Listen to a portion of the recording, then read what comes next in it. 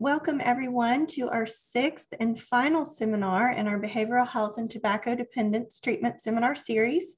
We're so glad to have everyone with us today. I know a lot of you all have been here through the duration, and we're so glad to see you again for our last seminar.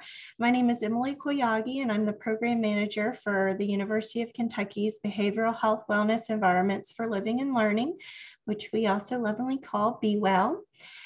Over the course of our seminar series, we've covered a range of topics. We've talked about tobacco use and mental illness, tobacco-free policy implementation in behavioral health facilities, motivational interviewing for those living with mental illness, pharmacotherapy for tobacco cessation, and best practices in documenting tobacco treatment. And for our last seminar in the series today, we will hear from Dr. Zema Coley, who will be presenting a multi-team tobacco treatment approach, interdisciplinary teamwork. So if you have missed any of those seminars, we have recorded all of them and have the presentations and the recordings up on our website. So when I finish my intro here, I'll drop that link in the chat, and I'll also follow up with an email afterwards. So if there's any ones that you've missed that you want to go back and watch, you can find them on our website, and please feel free to share them too with colleagues and friends who you think might benefit from hearing some of those presentations. Today, please, while we're together, please treat this as an informal, interactive environment. We want you to be comfortable to chat and ask questions, so you can use your virtual hand raise option, or you can just unmute yourself and let us know what thoughts and questions you may have. The seminar is in two parts. We'll have a presentation first by Dr. Coley, and then we will have time for discussion and Q&A. We always like to ask when you're listening today to think about three things. The first being your main takeaway from the presentation. The next is a frustrating or challenging thing that you've heard today that you've faced in your work that you maybe would like to share and talk through with some of the group.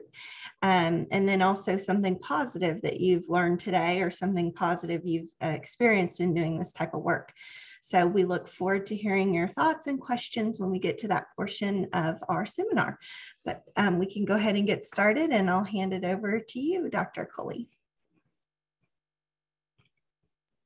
Thank you so much, Emily. And thank you for those of you who have been with us through this journey for the different webinars addressing tobacco treatment, tobacco policies for people living with mental and behavioral health challenges. Let me get situated.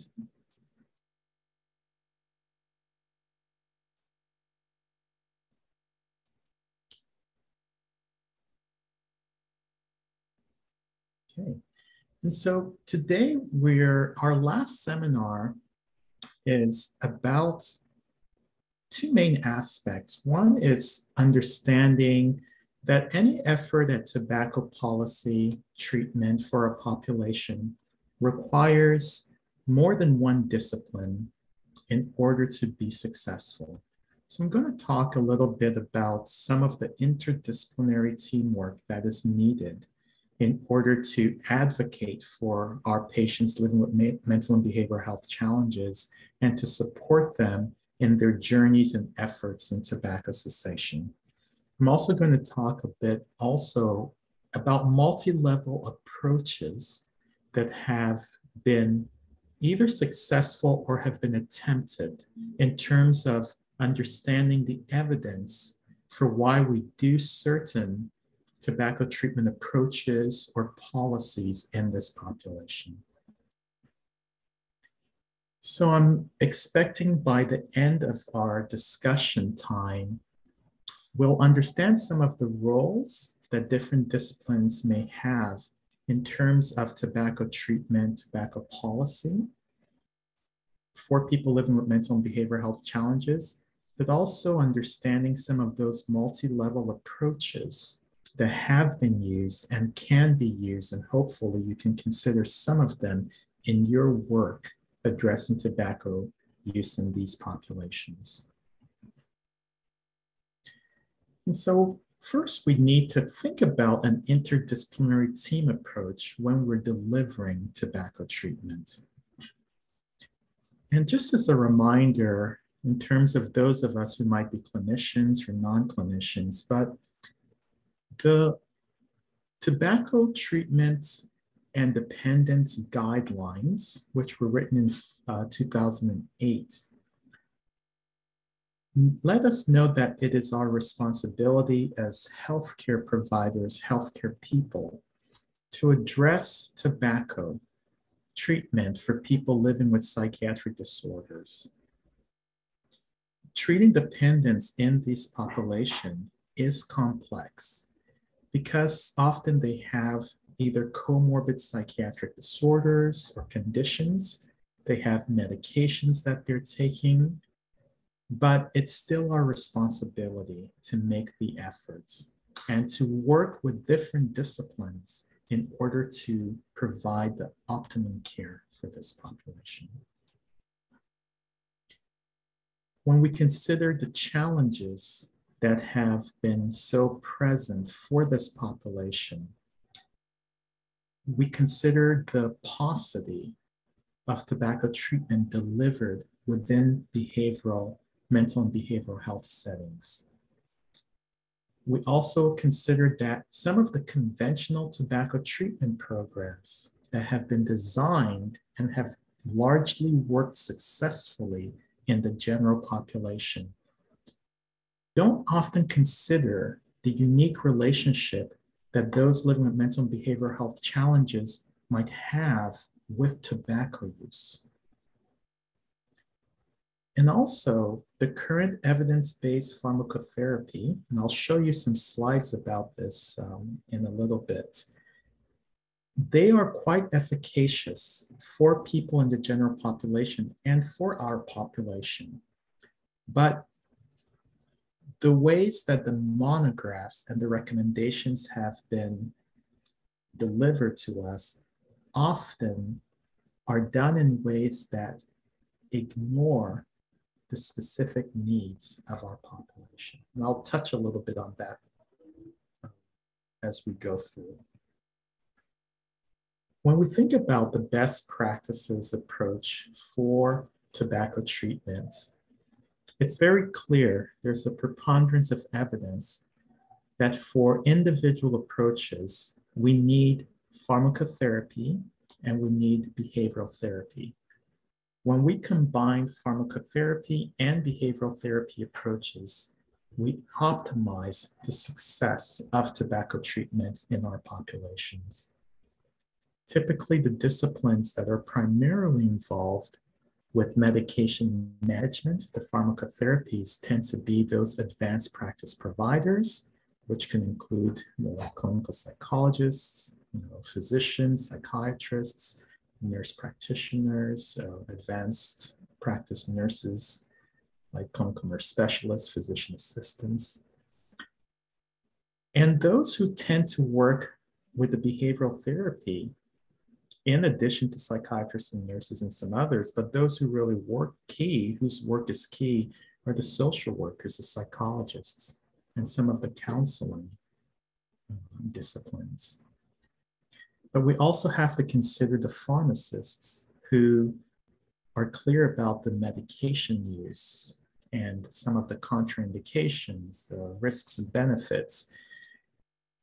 And we also need to consider nutrition and wellness coaches, health coaches, because when we found that tobacco treatment delivery is best provided is within the context of a whole health perspective. It's not just about addressing a person's tobacco use disorder. It's about a person engaging in wellness. And so we need different disciplinary perspectives to assist us in helping the individual come from a wellness perspective, even though we do want to address their tobacco dependence. So it takes all disciplines to advance tobacco treatment in this population. And it takes the expertise that we have in different disciplines. But different disciplines need education. And I think education is key. For healthcare providers, it's important that in the preparatory programs that they go through, there should be an emphasis on tobacco treatment, and there should be content related to tobacco treatment made available. In addition, after completing their programs and entering into the workforce, we have tobacco treatment specialist training that's available, which augments what people have learned through their courses of study. And the specific focus on tobacco treatment as a specialty is an acknowledgement, particularly in our population, the higher prevalence of tobacco use in these populations in comparison to the general population. So in terms of education, we need it in the preparatory schools for healthcare providers, but we also need it in terms of after becoming a healthcare provider, we need specialty training in tobacco treatment. Some of the core tobacco treatment skills that are needed include specific knowledge about tobacco dependence as an addictive process, and education, being able to educate people about the process of tobacco dependence and its treatment, of course. Another of the core skills that you obtain as a tobacco treatment specialist are counseling skills, especially understanding how to incorporate things like cognitive behavioral therapy, motivational interviewing concepts to enhance our ability to counsel and provide therapy for people living with mental and behavioral health challenges. Another core competency is understanding how to do an assessment interview, then how to provide treatment and create the plan in collaboration with the person who uses tobacco. It's also important, whether we can prescribe pharmacotherapy or not, it's important to understand the uses of pharmacotherapy as a tool in our toolbox for tobacco treatment. We need to understand relapse prevention, the difference between lapses and then relapse, and how to prevent the relapse.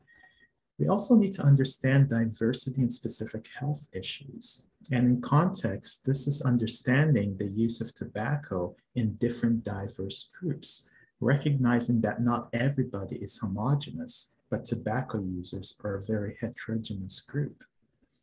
And then, like the last seminar, an important aspect is documentation of what we're doing for billing purposes, but also for accountability, as well as evaluation to know how to improve or make adjustments in our treatment planning, in our systems of care in order to optimize the success of tobacco treatment.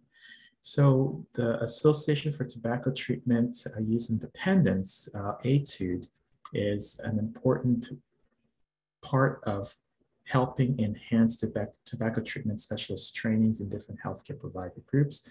And their website and the link to it is on this page. So I would encourage you, if you haven't been through tobacco treatment specialist training, to consider it.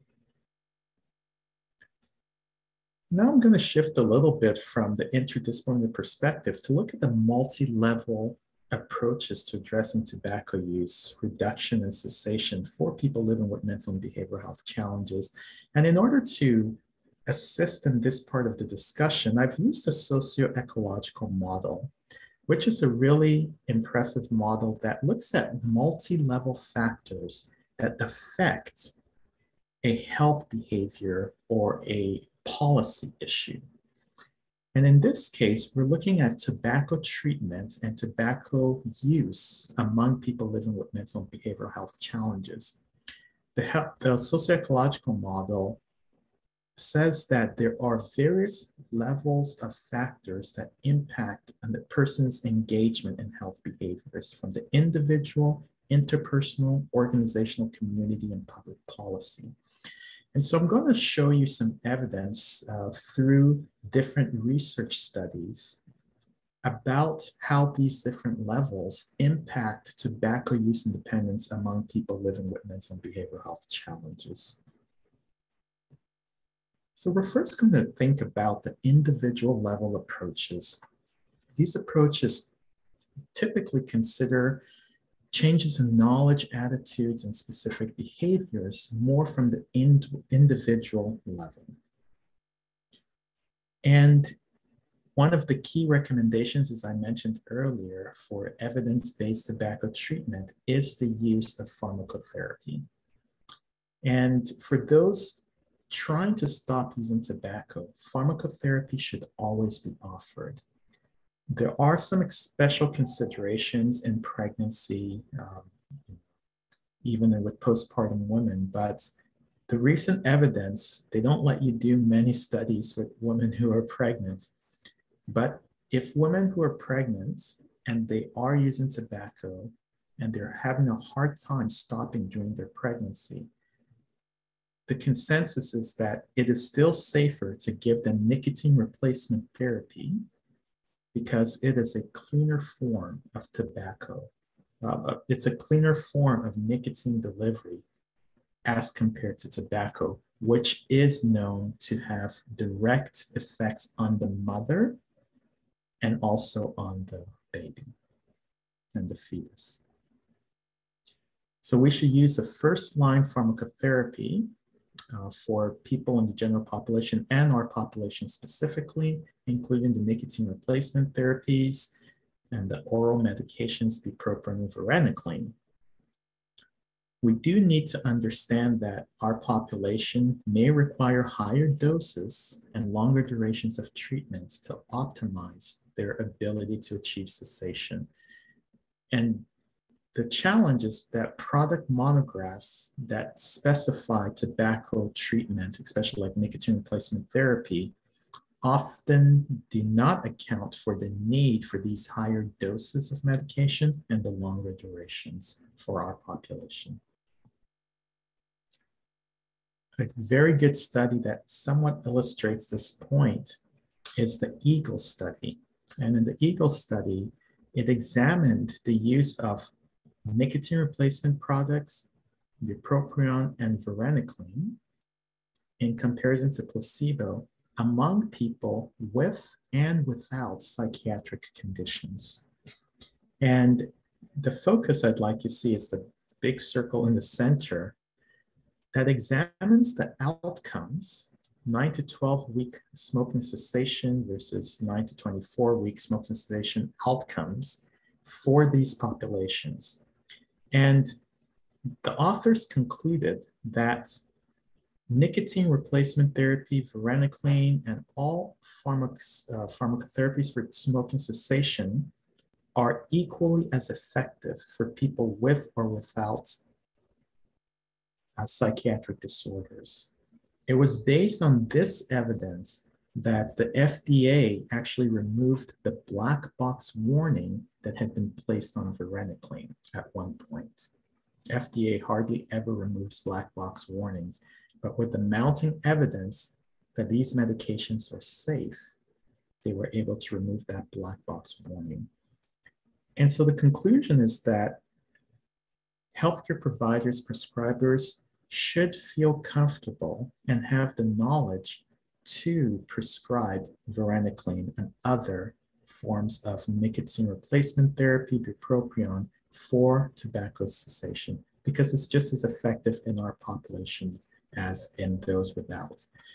But interestingly, if you look at the graphs, even though it's as effective, you can notice that in our populations and people with psychiatric cohorts, they have lower effectiveness with all these products compared to people on the left without psychiatric disorders. I believe this finding is going back to the slide earlier where we said our population typically might need higher doses and longer durations to achieve equal smoking cessation or tobacco use cessation outcomes compared to people without psychiatric conditions. Another aspect of what we do is counseling. And with counseling, there is a dose-response relationship between the intensity of the tobacco dependence counseling and its effectiveness. The three forms of counseling that have been shown to work for people in the general population are practical counseling, which is the direct treatment, providing support, and helping to secure support outside of treatment, which might be in the form of quit lines, or it might be in the form of extra coaching or other programs in the community, which can include even the electronic versions like apps and texts, messaging programs, things like that. Now, when we look at a study, this was done in the UK in the National Health Services, they had two groups of individuals with severe mental illness, and they were looking at counseling and intense tobacco treatments versus a usual care. And interestingly, at 6 and 12-month outcomes, where they had this tailored approach for people with people living with severe mental illnesses versus the usual care group, who are those who just go to their community mental health centers and get some information, versus those who get specific information and counseling for those that accounts for mental health conditions, there was really not much difference in the outcomes. Now, at 6 months, smoking cessation, 14% of those in the intervention group that got the specialized care versus 6% in the usual care group. But then at 12 months, there was really no big difference. The key with this sort of intervention, it says that individuals with psychiatric conditions, they may benefit initially from using specialized counseling, but that effect in the long run may not be any different from those who receive usual care. So more studies are needed to understand if there are kinds of specialized counseling that are more effective for our population. So now let's talk about some of the interpersonal level approaches. This was an interesting study, a network study. And the question was asking tobacco users with mental and behavioral health challenges about what forms of support, family, friends, what forms of support is most helpful. So this is interpersonal in their ability to stop using tobacco. And this study looked at the networks and found that if a current tobacco user with a mental behavioral health challenge had within their network of friends or family individuals who were former smokers, this increased the odds that the individual, they call them the ego, would remain abstinent after receiving smoking cessation treatment. In other words, for the effectiveness of smoking cessation delivery in this population to be optimized, it's important for them to have within their networks those who are former smokers and those who can support them.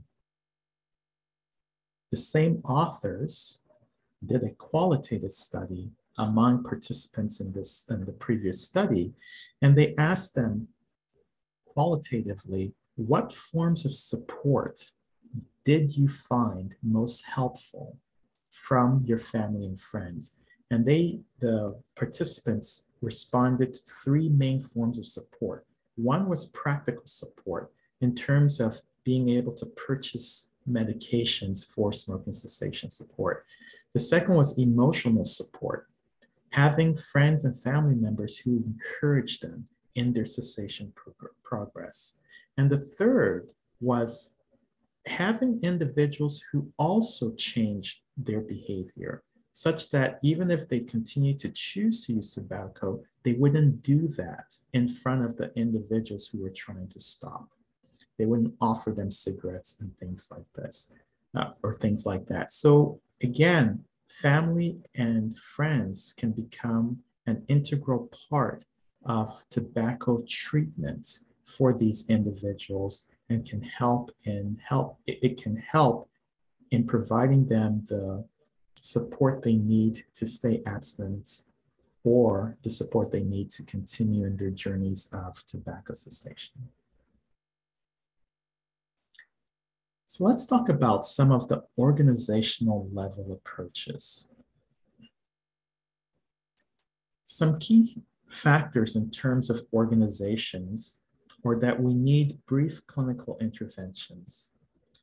It's essential within mental and behavioral health facilities and programs that brief interventions be used for every person, especially tobacco users, at every clinic visit. If a person is unwilling to stop, they should be provided brief interventions designed to increase their motivation. And if they are willing to try to stop, then they should be provided tobacco dependence treatments. One of the best forms of brief interventions are the 5 A's: asking about tobacco use at every clinic visit, advising them to stop, assessing their readiness to stop, and providing them with either self-help material, offering pharmacotherapy, or practical counseling to assist them in stopping, and then following up, arranging for them to be followed up or to refer them to a program outside the organization that can support their efforts to stop. Now, this data is from a study in 2016 that was examining mental and behavioral health treatment programs throughout the United States. And it was examining what components of tobacco treatment are offered in these facilities. And it compared, this was a national study, and so I'm going to show you Kentucky compared to the national rates. And among mental health treatment facilities in Kentucky, you see we fall lower than the national rates in terms of screening for tobacco use, offering counseling, offering nicotine replacement therapy, and even having smoke-free or tobacco-free campuses. Very similar findings were in terms of substance use treatment facilities, where again, we fall shorter or lower than the national rates among such facilities in screening, offering counseling, offering nicotine replacement therapy, and having smoke-free or tobacco-free campuses. So these data illustrate that we still have our work cut out for us, particularly in Kentucky, for mental and behavioral health or substance use treatment facilities to improve our tobacco policy in terms of tobacco-free campuses, as well as our delivery of evidence-based tobacco treatment. As a reminder, the Centers for Disease Prevention and Control remind us and recommend that in behavioral health settings, we need to stop all practices that encourage tobacco use, such as not providing cigarettes to patients and not allowing staff to use tobacco with patients. We need to make the entire campus 100% tobacco-free, and we should include tobacco treatment as part of mental health treatment and wellness. I'd like to just pause and talk about Texas as a case example.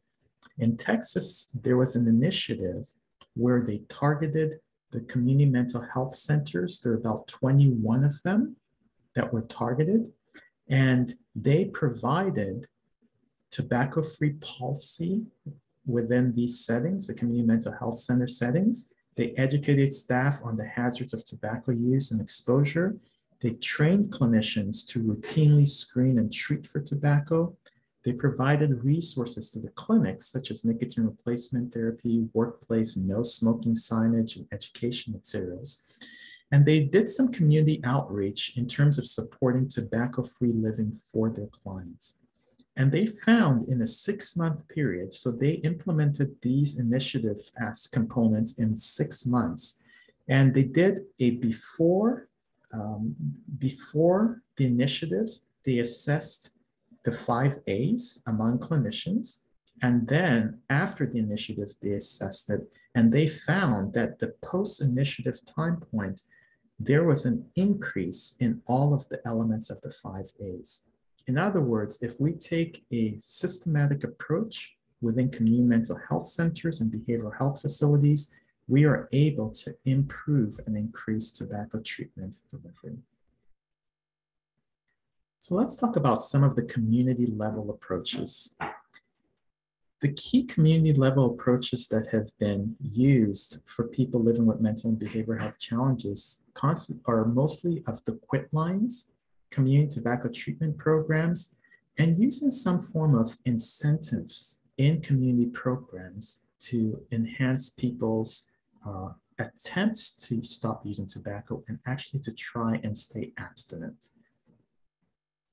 So a particular study examined the quit lines, and this was just published in 2021, some of the work of Dr. Chad Morris out of Denver, Colorado.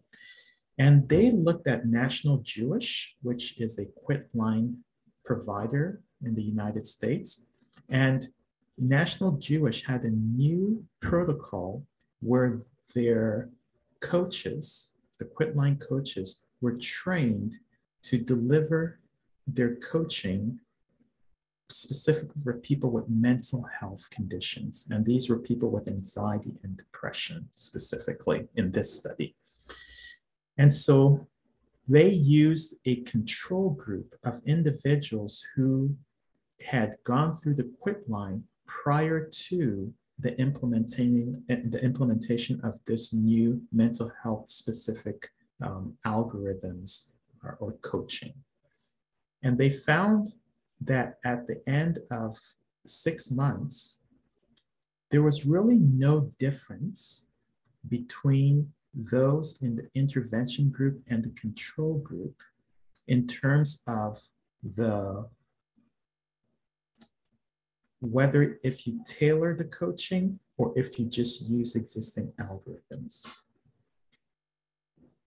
One way we can look at it is quit lines are working. So at least 22 to 24% of the individuals remained abstinent at 6 months after engaging in the quit line. But whether you tailor it or not may not make as much of a difference in terms of abstinence. However, tailoring may make a difference in terms of acceptability. In other words, if we provide tailored coaching specifically for people with mental health conditions, they may be more willing to use the quit line because you have coaches who have expertise in addressing their specific needs. Another program, and we did this in Kentucky, and it just illustrates a specific point. When we delivered the Cooper-Clayton program in community mental in 2 sites that were not community mental health and 1 site that was a community mental health site. We had the same people delivering the intervention, and we found an almost 70% smoking cessation at the end of the program for those in the community site. But for those in the community mental health site participation station, we found a 0% smoking cessation. This goes to illustrate that just using programs that were developed for the general public without tailoring them may not be as effective in our specific populations.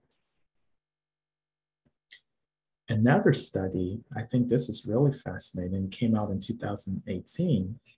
They wanted to understand, what if we give people incentives to stay abstinent? So they did a very complicated protocol with 661 individuals. It was a very well done study. And they had people, this was up in, I believe, New Haven, Connecticut area. they had individuals from community mental health clinics assigned to 3 different forms of tobacco treatment. One is just pharmacotherapy only. One was pharmacotherapy combined with the quit line. And the third was pharmacotherapy combined with cognitive behavioral therapy. And regardless of which group people entered, they randomized individuals to either receiving some kind of incentive or not. And then of those who quit with whatever method, they, in a month period, decided to pay people to see if it would be an incentive to stay quit. So for the first week of quitting, individuals had the opportunity to make up to $150 just to stay quit that first week. The second week, they also had an opportunity for $150. And then the third week, they could get $75. The fourth week, they could get $75. And these are the outcomes. So they found that the incentive group, they were more likely to stay abstinent at 3 months, 6 months, 9 months, and 12 months compared to the people who went through the program but did not receive an incentive. And this is statistically significantly different. So it does suggest that our population may be more motivated by incentives to help them remain abstinent. And I thought I would be remiss not to include one of our very own local programs where we have conducted a behavioral health quit and win contest. Quit and win contests are incentives where you incentivize individuals to make a smoking or tobacco quit attempt. And if they are able to stop using tobacco for 1 month, they can be entered into a drawing for a prize. In our case, they were entered into a drawing for $150 as the first prize and 2 prizes of $75 each. So we had 3 sites that have been involved in our behavioral health quit and wins. The first site was conducted in March of 2020. We had 7 individuals participate in that time, and this was right when COVID hit. Of them, 1 individual quit. And then the next 2 sites were conducted in April 2022, just this past April. From one site, we had 16 individuals enrolled, and the other, we had 6 individuals enrolled. And, we had 3 people who were successful in one site and none in the other. The key with quit and wins, from a population perspective, they may not be as successful in helping people stop quitting and stay quit. But what they are very helpful in doing is if you include them as part of a comprehensive plan for tobacco cessation. In other words, they do get people to attempt to stop quitting. So quit and wins could be very good aspects if you're thinking from an organizational perspective of having a tobacco-free process in place for your mental or behavioral health facility. A quit and win program for staff and also for clients may be something that could be part of that programming, the planning of going tobacco free. And we'd be very happy to speak with anybody who's interested in this. So we're going to end with the public policy level approaches. When we talk about public policy levels, we want to understand how do policy aspects, health policy aspects influence tobacco cessation among people living with mental and behavioral health challenges. I didn't include this, but there are preponderance of studies in Australia that demonstrate if you take inpatient psychiatric facilities tobacco-free, it improves behavioral outcomes among the patients, but it doesn't necessarily change their smoking behavior. But it does improve clean air and health overall. Okay, so policies don't always have dramatic impacts in smoking behaviors, but it may have impacts in other aspects. And some of this next slide will illustrate this point. There was a study done in 2010 that demonstrated if you increase the excise tax, cigarette excise tax by 10%, it translates to an 18% reduction in smoking among those with alcohol, drug, or mental disorders. So supporting or advocating for increases in cigarette excise taxes can have dramatic reductions in overall tobacco use prevalence. So we should support these. The second study examined tobacco-free policies in permanent supportive housing. This was done in California in 2018. And this was within the context of the tobacco-free and smoke-free public housing initiatives. And so the researchers, they decided to go into these public houses before they went smoke-free and then visit them afterwards. And they found that after the tobacco-free policy was instituted within these public houses, there was a decrease in indoor smoking. There was a decrease in the proportion of residents identifying as current smokers.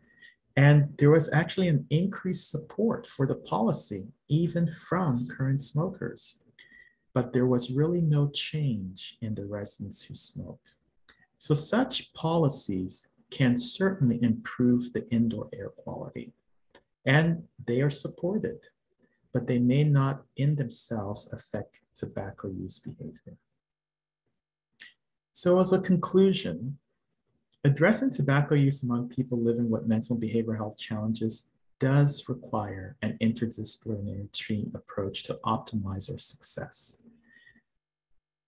When we consider multi-level initiatives, tobacco control initiatives, they can provide insight into different things that we could use in order to address tobacco use among our populations in our organizations. And when we engage in tobacco control efforts across disciplines, taking that interdisciplinary approach, considering some of the multi-level interventions that have been used, we can address the disproportionate tobacco use prevalence, morbidity, and mortality in our populations. So thank you for your time, and I know we have time for some questions.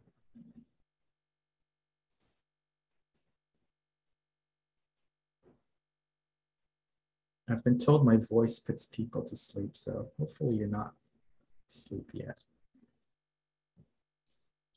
Please feel free to unmute yourself and ask a question or drop it in the chat.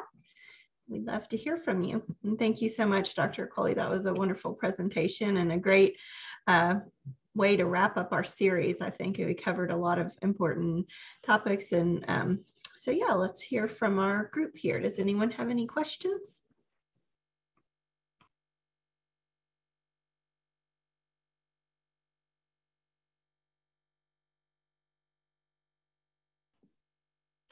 Dr. Coley, could you go back to the slide where you showed depression and anxiety?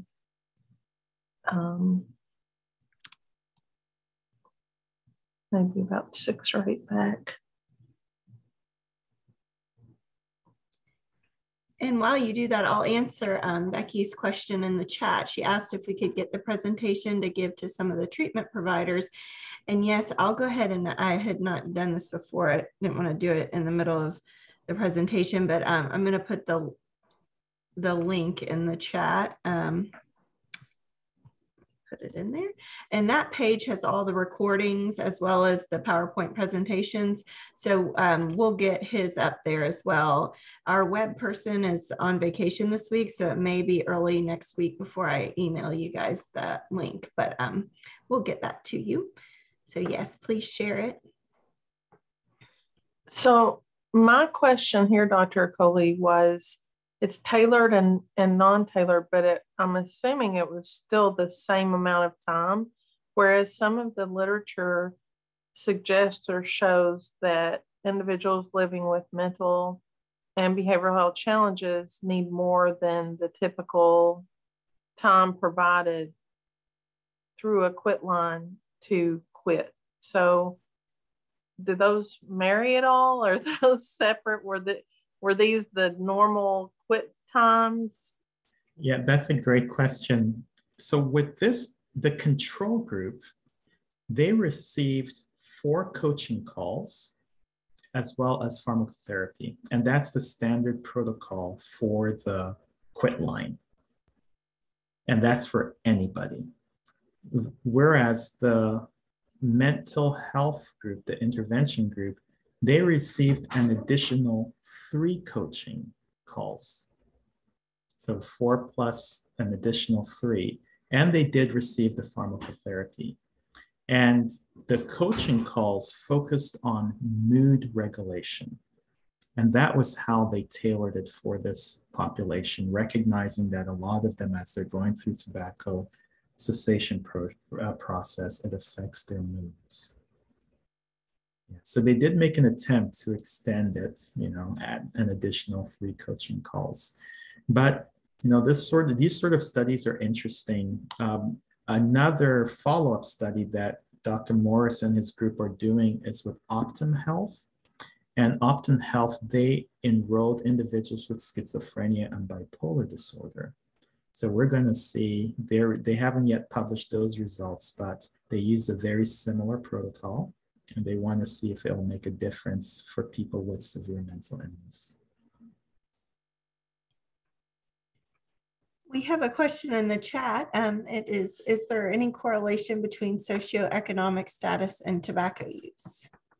So there are many studies that have shown that individuals with lower socioeconomic status all tend to use tobacco at a higher rate. And for our population, not all of them, but many of them are overrepresented in having lower socioeconomic status. So their question is good because there is that overlap. Is it that they're using tobacco because they have lower socioeconomic status, or is it that they're using tobacco because they have mental and behavioral health challenges? Or is it that many people with lower socioeconomic status have mental and behavioral health challenges? So there are correlations, that we call them intersections between the 3.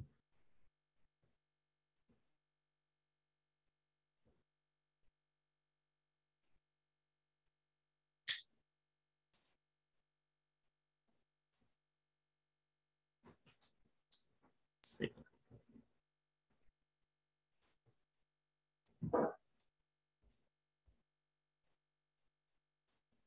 Oh, thanks. Great question, Hannah.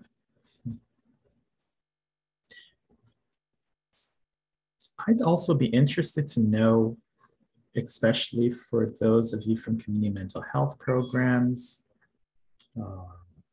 or facilities, what sort of take homes you might have from the presentation in terms of maybe things that you could implement or have been implemented in your programs.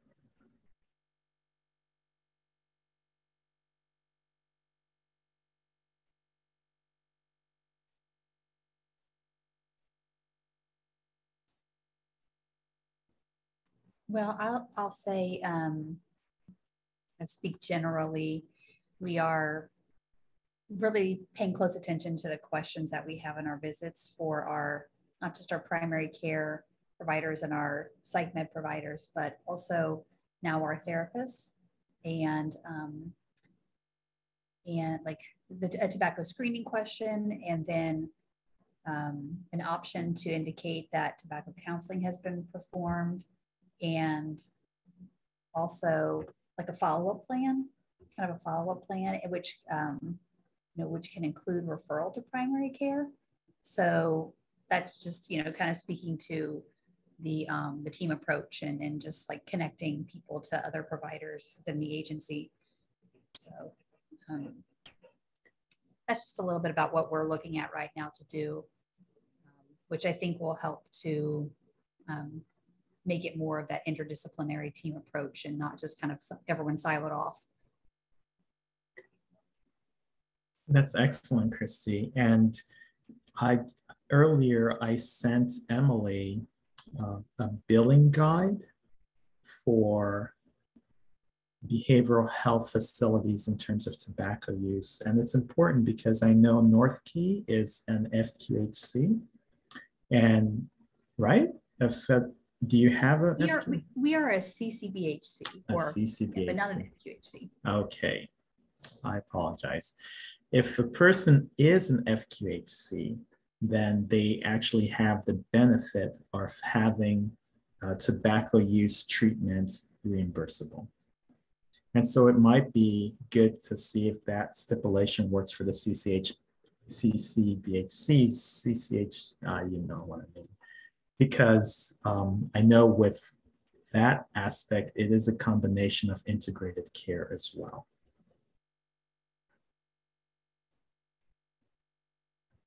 Thanks, Christy. I do appreciate it's not about being siloed, and we can't be siloed anymore. It's really about that interdisciplinary work.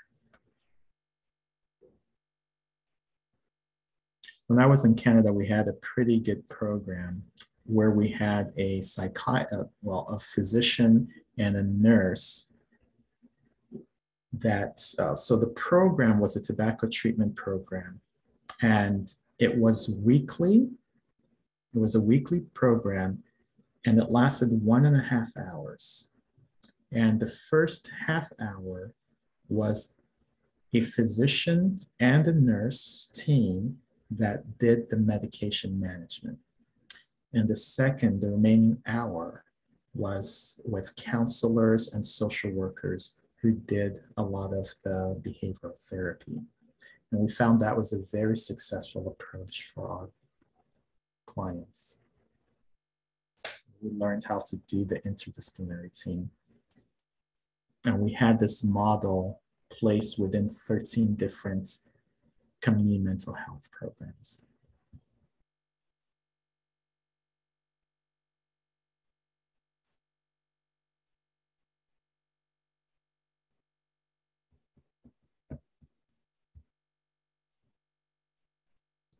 I dropped a link to that billing guide in the chat if you all want to take a look at that.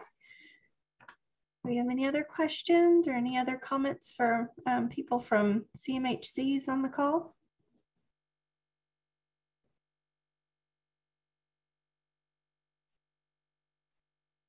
Well, if we don't have any questions, we can wrap up a few minutes early. And like I said, I will follow up by email and send you all the link that has the recording and the presentation.